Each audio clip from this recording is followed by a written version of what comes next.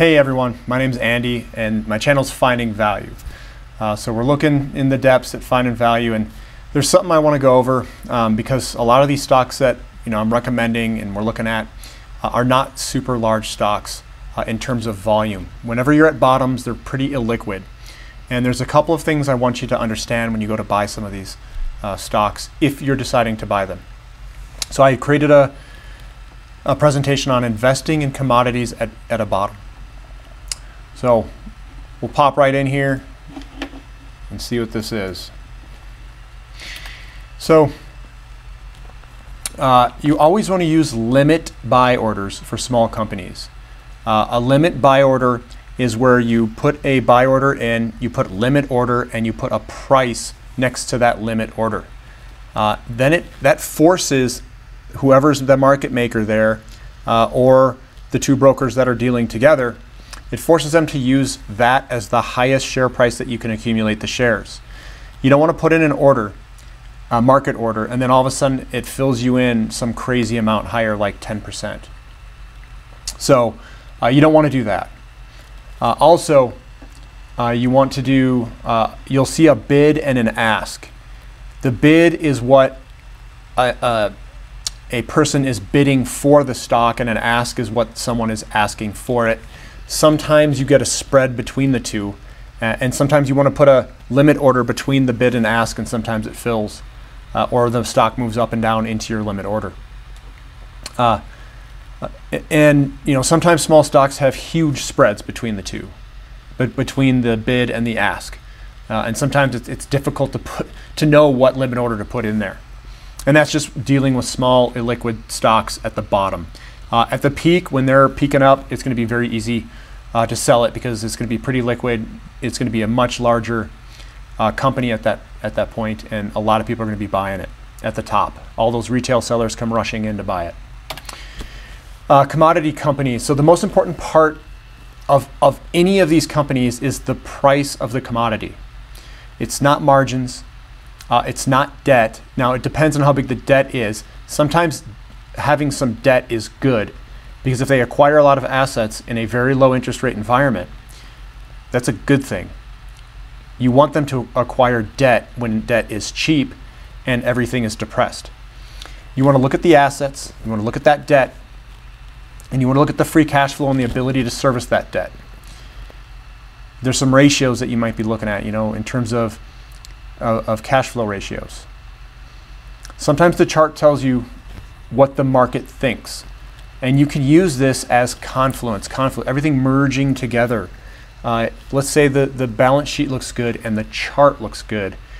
The money who's buying behind that chart thinks it's good as well. And if trained, you can see smart money buying through a chart, technically almost. You can see that volume step in. You can see a company's going to survive. Dead companies, you're not going to see anybody come in really. A trading strategy. So you got to do your homework and be the greatest contrarian you can be. And a contrarian is just doing opposite of everyone else. Sometimes the companies that are most avoided, say debt, but you find something that's unique about them. You find out that something's not that bad. So let's say they have debt but acquired $1 billion in assets for $100 million in debt in a down market, and did so with low interest rates. The value of the company is at 180 million market cap. They have assets valued at PV10, that's an oil valuation of 3 to 4 billion, but they have debt and everyone's avoiding them. Nobody wants to buy them. But you look at the debt and they can easily service it. They hedge their production.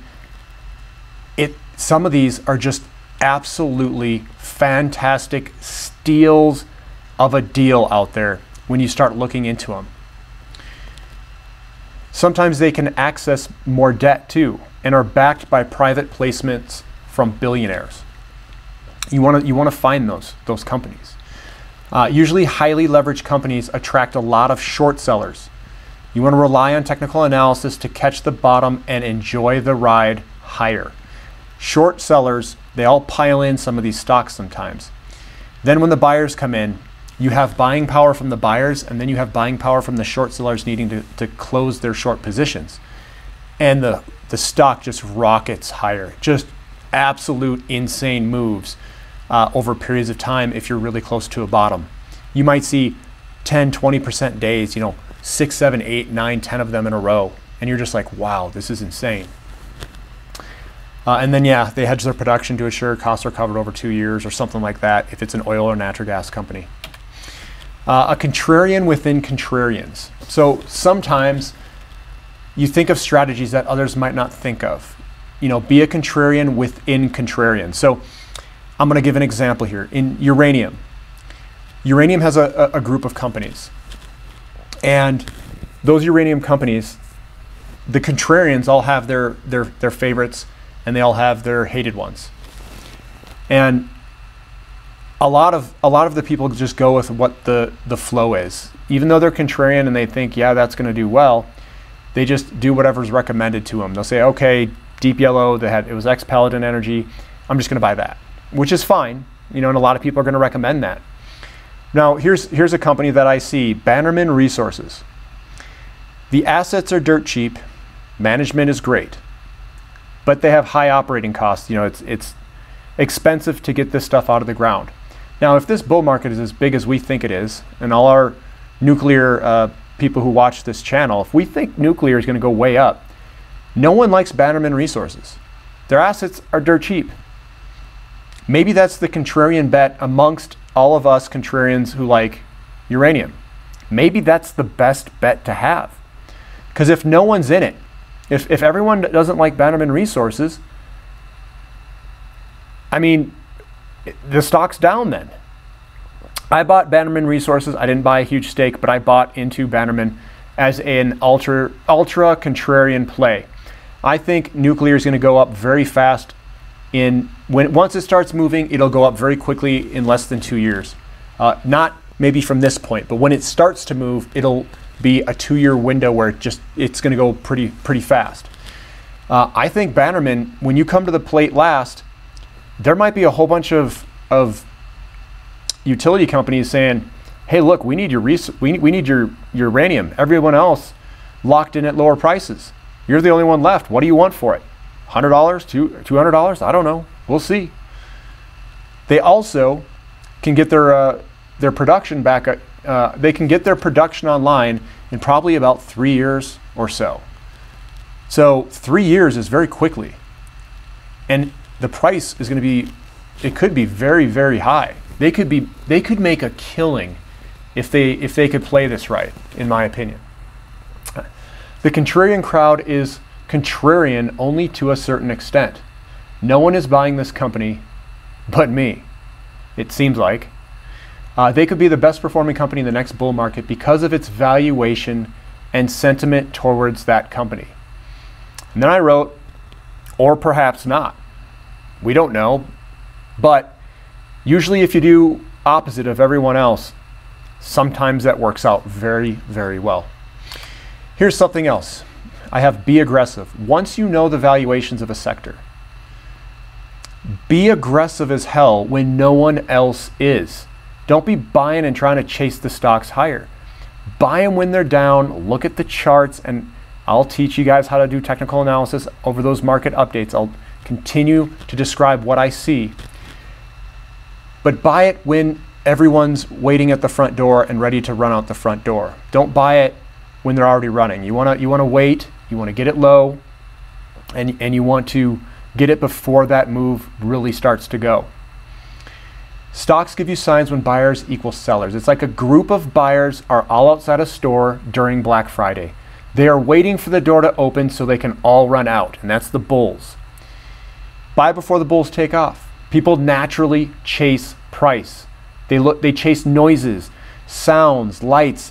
They go and see shiny things. Oh, that's shiny. Let's go look at it. Buy a position at the bottom and wait. Buy a second time right when you see strength. Buy into strength. So when you look at the charts, and here's one here, it's SM Energy, and I did this today. It's coming down, and I kind of like it down here. I'm seeing all these other natural gas companies go higher. RRC, SWN, CNX, they're all pulling higher. MCF today as well, Contango Energy. They're down, and I'm seeing these wonderful little patterns. This is a bullish, piercing, big up day, and then you get the small down days inside. And I said I was buying 150 right here, and that's what I did. We got this nice big move. Now this thing's got and here's something important too. See how it closed, and it was a top like this? Nice strong closing. We'll probably see a continuation of it tomorrow. That's my guess. And obviously I don't have a crystal ball, but usually if you get a nice close high, it'll continue higher. I mean, usually if you have just teeny wicks or closes right at the top, it's usually a pattern going higher. If you see wicks at the top, like this one, goes lower. Wick at the bottom, it's a reversal to go higher. Wick at the top, reversal to go the other way. Wick at the bottom, reversal to go up. See that? This looks pretty good. I'm trying to catch the bottom of a bottom here. Also, passion. You want to win at this unless you're not going to win at this unless you're passionate.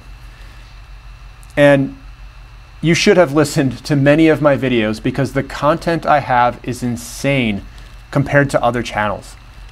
If you're passionate about this stuff, you would have already watched probably 3, 4, 5. You'll just keep watching my videos because there's a lot of stuff in there that you're curious about that you may get answers. And even if you watch one video and you only get 1 or 2 things out of it, it's still worth it. I'm giving you underhand lobs for people to hit out of the park here on some of my picks. I mean, I'm just throwing them out there, underhand lobs. You can hit them out of the park if you want. Passion is what drives you.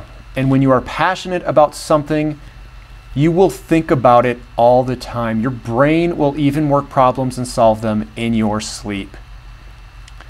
And that's what's so negative about people who video game and think about video games all the time. It literally steals their brain power.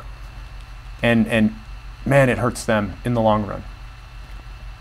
This is the type of dedication that is needed to be better than everyone else. Is you got to have that passion. You got to be thinking about it and learning about it all the time until you become very good. And also, listen to your mentor. Always listen to your mentor. And that could be me. That is me, right? No, serious. Yeah, that's me. That's all I've got. So, you know, go in there, be a contrarian, buy some of these companies up, and have fun doing it. You know, try to catch a bottom, hold on. I think a lot of these companies, they're looking really good, and I think we're going to go higher on a lot of these picks I'm putting in front of you. So, subscribe, comment, and have a nice day.